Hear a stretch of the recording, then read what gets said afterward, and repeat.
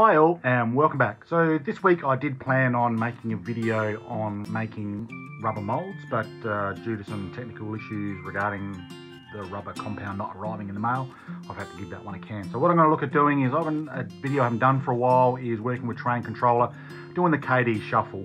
So what that is, you'll see the train rock up to a given point, it'll back up to take the slack off the Kadee coupler. Kadee coupler will get opened up by electromagnet and then the train will move away. So hope you enjoy it. So let's get to the layout room.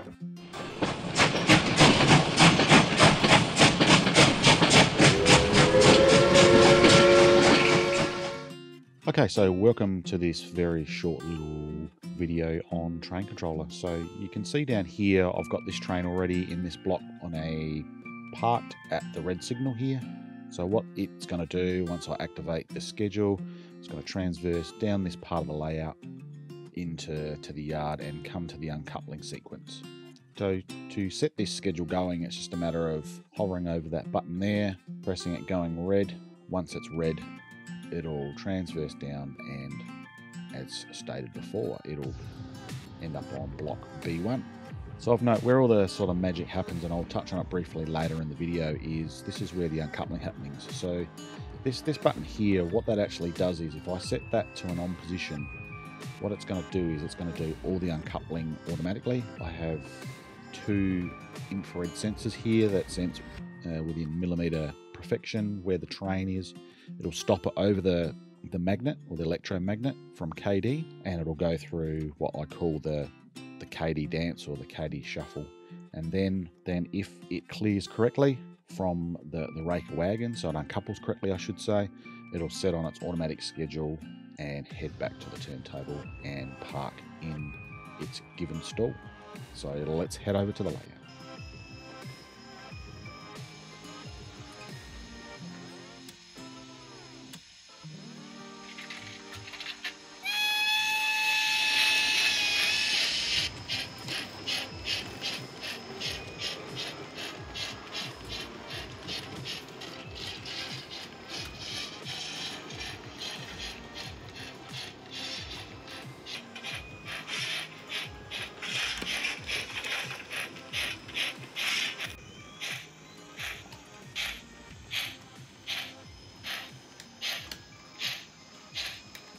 So you'll notice the train has noticeably slowed right down. So you can see that it's actually in the B1 block now. So it's just as it transverses across the B1 block, it just slowly slows up. So this is so we can get a more accurate stopping distance. So as you can see, it's coming up to the infrared sensors there. So it's going to sense the length of the train. So it'll trip the sensor now, and it'll just slowly slow the locomotive down even further. So what that does, it puts the locomotive right over the middle of the electromagnet by Kadee. So this is where all the magic happens. Now you can see with the part I'm circling there, you've got the uncoupling magnet, which is the little bit there I'm pointing to there, and when we turn the little uncoupler on, it turns green. You'll see that the locomotive will shuffle backwards, take the slack off, and the locomotive will uncouple from the rake of wagons. So TrainController has a lovely little feature, which is the traffic control window, which I'm showing you there. So what that actually is, that's showing my block BY1. So I'll just simulate what it looks like within TrainController when I go through the uncoupling sequence. Okay, so what I've got there is I'm just turning to edit mode, and I'm showing the operations tab and all the code that goes in behind this to effectively make the shuffle work as it does. I didn't write this code, I had it written for me, but I sort of have a good understanding on how it works. So now when the button turns green, it goes through the Kadee shuffle. So the locomotive, as said before, will move backwards, take the slack off.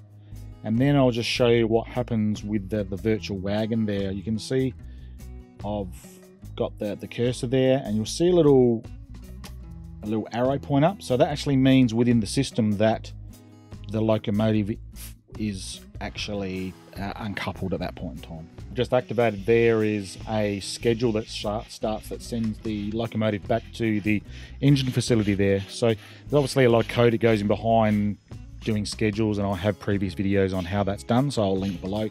but it's a little bit beyond the scope of what, just quickly what I'm trying to show you here today. So that engine will just tootle off onto its schedule towards the engine facility and be parked back in the turntable. As you can see, the engine is now on the turntable.